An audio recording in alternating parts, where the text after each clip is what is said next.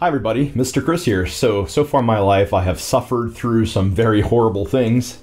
A doctor had to stick a long needle behind my kneecap to extract a bunch of liquid so that I could walk. I had my tonsils cut out when I was about 6 years old, and my wisdom teeth came in at all kinds of strange angles and had to be cut out in a very painful surgery. However, all of that pales, and I mean pales, when compared to the greatest horror of them all, and that would be being forced by my wife to ride my bike. I do not enjoy bike riding at all, but I married a woman who enjoys nothing better than a long bike ride. And on the very first date that I ever took my wife on, I, by some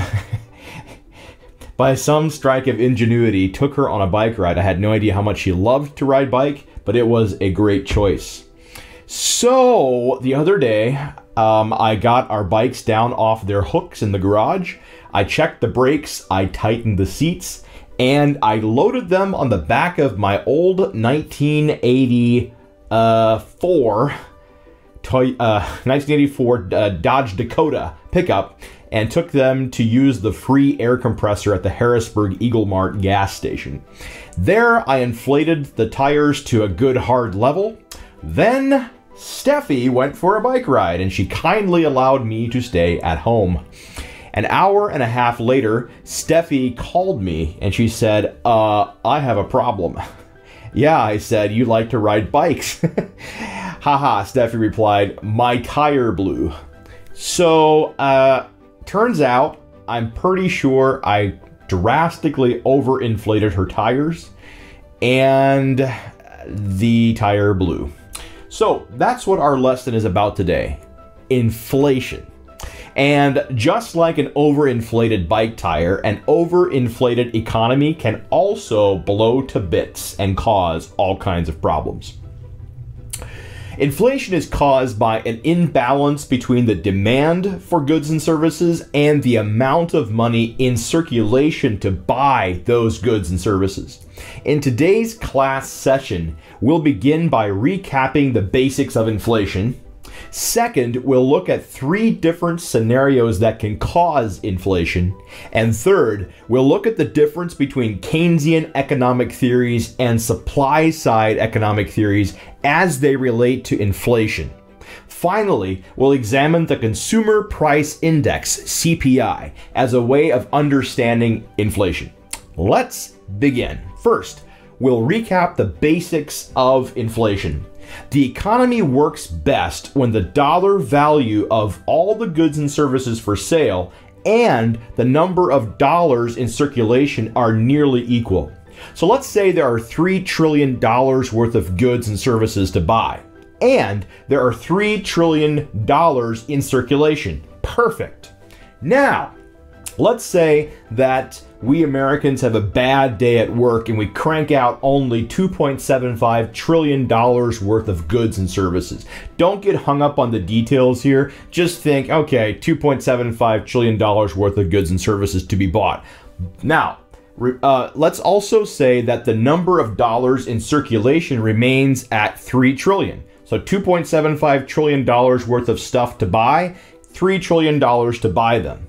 Now, each dollar can buy fewer goods and services. Each dollar is now weaker. That is inflation. Now, let's say that Americans have an average day at work and we crank out $3 trillion worth of goods and services. But the government increases the number of dollars in circulation to $3.25 trillion. Now, each dollar can buy fewer goods and services. Each dollar is weaker. This also is inflation. Again, the root cause of inflation is an imbalance between the demand for goods and services and the amount of money in circulation to buy those goods and services. Now, let's move on to discuss 3 different scenarios that can cause inflation. The first one is called demand pool inflation. In this scenario, people demand more of a particular kind of good or service. producers can't meet the demand, so they raise prices. In the meantime, the number of US dollars in circulation stays the same. And since the price of the goods and the services consumers are demanding have gone up, those dollars can now buy fewer things. This is inflation. Increased demand drives prices up, while the amount of money in circulation stays the same. Let's look at an example of demand pull inflation. When the economy is doing well, people like to update their older cars by buying new cars. When the demand for new cars goes up, dealerships begin charging more for these spiffy new wheels so they can meet demand. Now each dollar in your pocket now buys a little bit less because the prices of new cars have gone up. So thanks, new Tesla drivers. The second scenario is called cost push inflation. In this scenario, producers are forced to raise prices for the goods or services they are producing because their production costs have gone up. In the meantime, the number of US dollars in circulation stays the same. And since the prices of the goods and services these producers are supplying have gone up, those dollars can now buy fewer things. This is also inflation. Increased production costs drive prices up while the amount of money in circulation stays the same. Now let's go back to our new cars. In this scenario, the production cost for new cars rises. So let's say there's a steel shortage. Now, Tesla has to charge more for each car to cover the increased cost of making each car. The increased cost for each Tesla means every dollar in your pocket is now worth a little bit less. So maybe the Amish with the horses and buggies are actually onto something. Okay, let's move on to our third and final scenario. Inflation can result from the federal government funding welfare programs. Welfare programs, like all federal spending, is funded through a combination of tax dollars clawed from the hands of individuals and businesses and borrowed money, mostly in the form of government bonds. Welfare programs tend to have a triple whammy effect on the economy.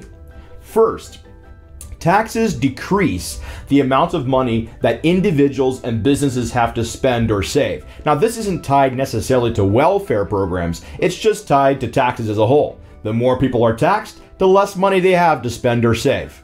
Second, when the government borrows money, it competes with individuals and businesses to borrow that money. Competition drives up the interest rates for loans, which makes loans tougher to get as an individual or a business. And this lowers the number of dreams and schemes that individuals and businesses can fund, which is bad for the economy.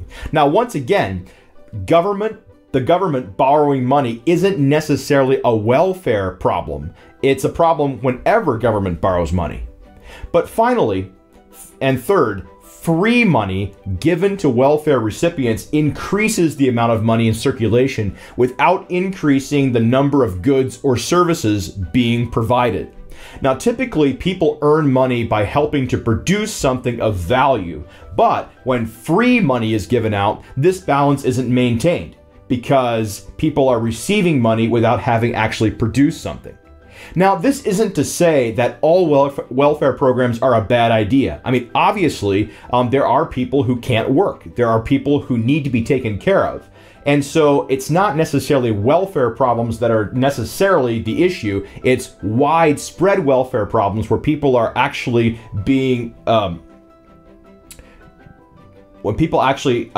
being incentivized to stay to get onto welfare programs instead of working. So when free money is given out, this balance isn't maintained. More money chasing fewer things causes inflation. Now, let's look at an example of this.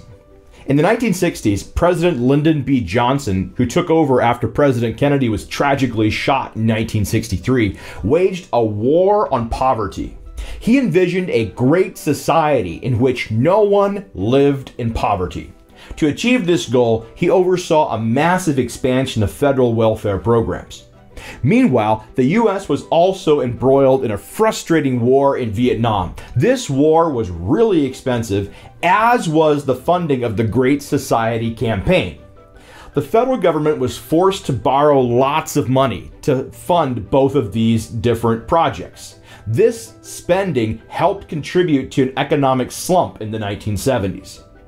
Okay, now that we've examined these three different scenarios that can cause inflation, let's turn our attention to two different economic theories as they relate to inflation and as they relate to solving the US economic problems that developed in the 1970s. Now, in general, economists have two different theories about how to solve an economic slump.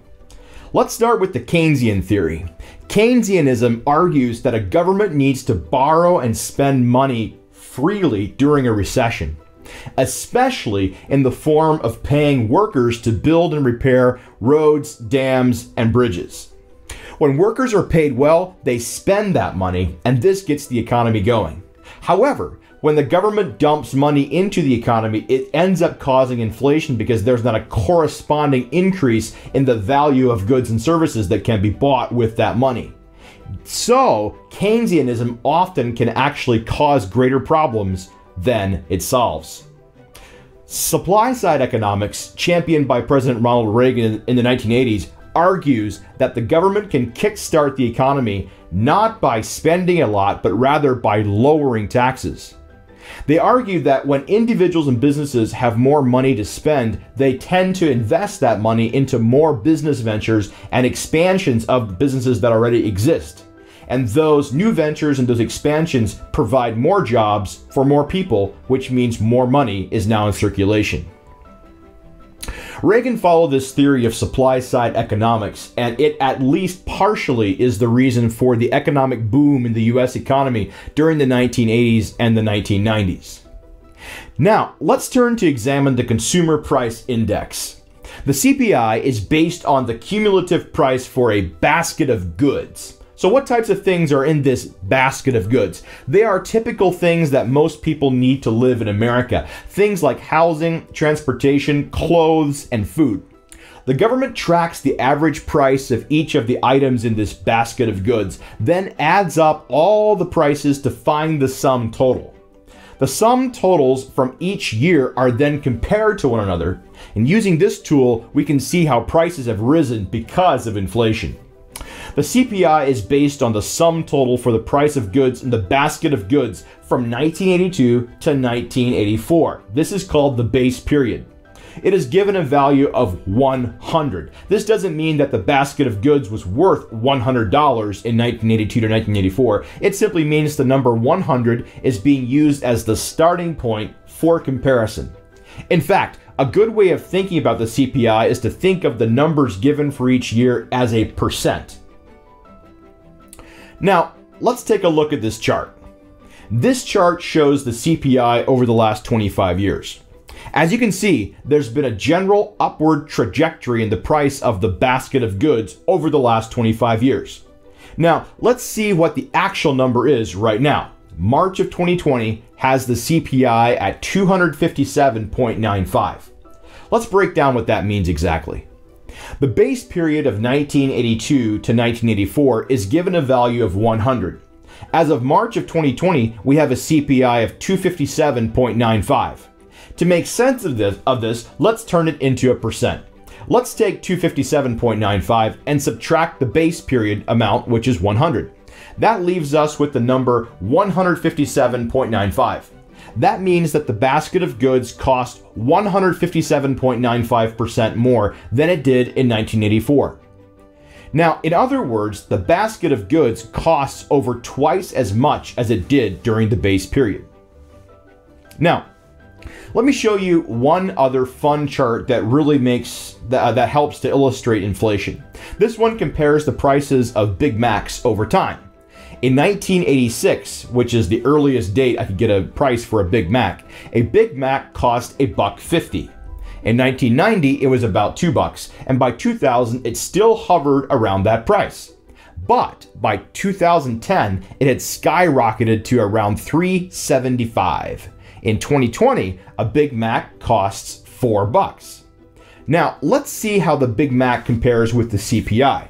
The CPI says the prices of the basket of goods has increased 2.57 times. So you take the price of the basket of goods in 1982 to 1984 and you multiply it times 2.57 and you'll have the price of goods today. That means the price of the goods then is between 2 and 3 times as expensive as it was, 2 and 3 times more expensive now than it was back in 1982 to 1984. Now let's start with the 1986 price for a Big Mac. It's also, this is the earliest price that I could get for a Big Mac, but it's also close to the base period for the CPI. The price in 1986 for a Big Mac was $1.50. The price for a Big Mac now is $4. Let's take $4 and divide it by $1.50. That's 2.67. So that means that a Big Mac now costs 2.67 times as much as it did back in 1986. So while the CPI shows that the basket of goods costs 2.57 times as much as in the base period, our calculations show that a Big Mac costs 2.6 times as much as in 1986. So it's pretty close to being the same. Well, I would say that inflation, by decreasing the amount that each dollar can buy, leads to us having not such a happy meal. Mr. Chris, out.